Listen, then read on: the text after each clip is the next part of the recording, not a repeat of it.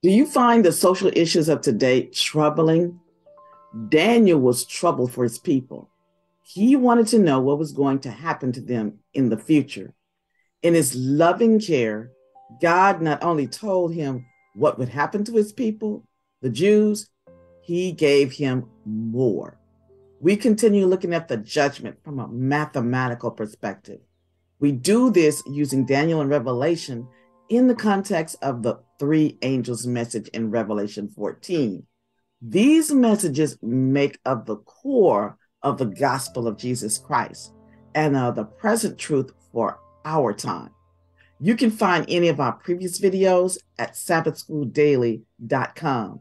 And the study guide for these lessons is found on sabbath.school or ssnet.org. Heavenly Father, the visions and prophecies you have provided in the Bible are relevant.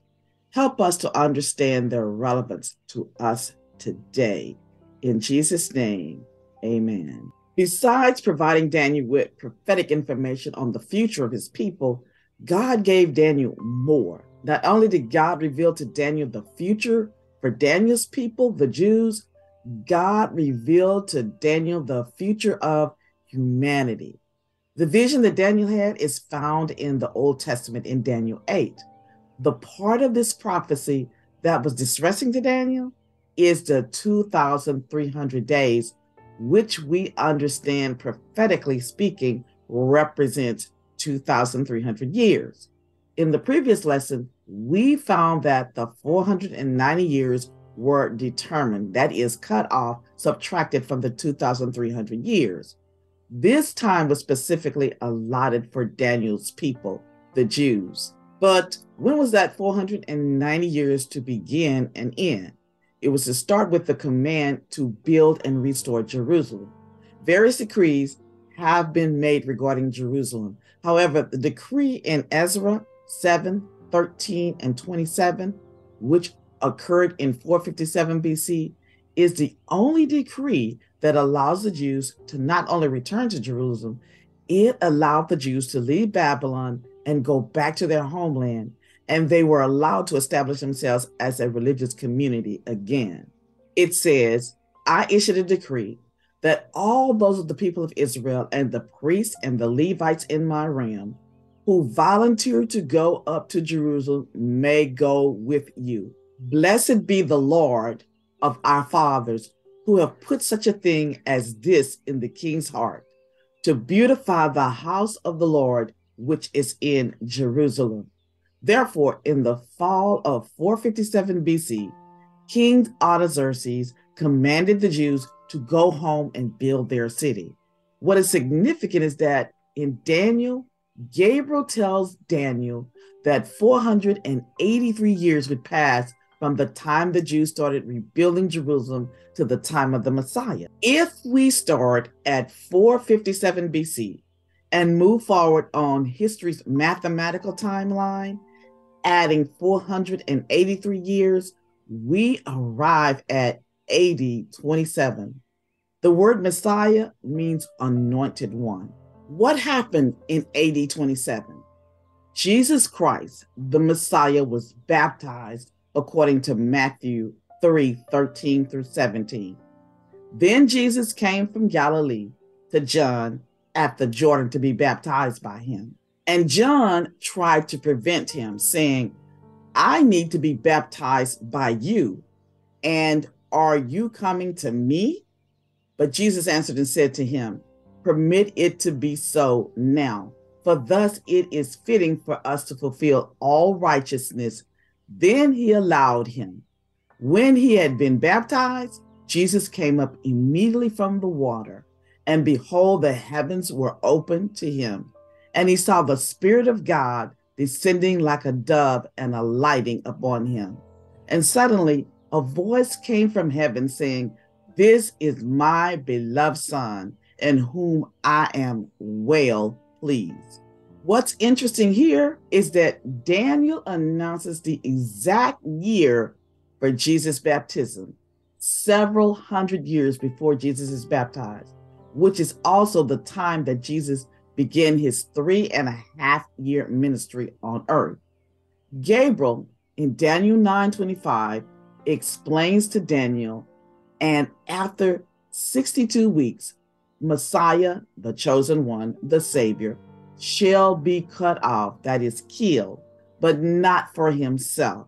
In other words, Gabriel tells Daniel that the Savior will be cut off. He will die on the cross. Then he adds, but not for himself. This tells us, though Jesus could have saved himself from the fires of affliction, he instead died to save us. This is why Paul writes in Romans 5:8, but God demonstrated his own love toward us in that while we were still sinners, Christ died for us. Furthermore, in Daniel 9:27, we read that then the Messiah shall confirm a covenant with many for 1 week. But in the middle of the week, he shall bring an end to the sacrifice and offerings. And on the wing of abominations shall be one who makes desolate. What does this mean? In the middle of his 70th week, in AD 31, Christ confirmed the everlasting covenant with his blood. He did this by dying on the cross. At this point, the Jewish sacrificial system lost any and all prophetic significance. Therefore, this verse is talking about the final week of the 70-week time prophecy of the 490-year prophetic years. In the timeline of the 490 years in AD 31, Jesus keeps the promise that God made to his people. Jesus kept this promise with his blood, which he offered for our sins when he died on the cross. So the Jews no longer needed to bring animal offerings for their sins to the temple. These prophecies revealed that Christ, the Messiah, would be crucified and cause the sacrificial system to cease its prophetic importance in the spring of AD 31. These predictions were fulfilled in every detail, exactly at Passover, when the high priest was offering the Passover lamb. Christ was sacrificed for all, both Jews and Gentiles, aligning with Daniel 9:24 through 27, which says, 70 weeks are determined for your people and for your holy city, to finish the transgression, to make an end of sin, to make reconciliation for iniquity, to bring in everlasting righteousness, to seal up vision and prophecy, and to anoint the most holy. Know therefore and understand that from the going forth of the command to restore and build Jerusalem until Messiah the Prince, there shall be 7 weeks and 62 weeks.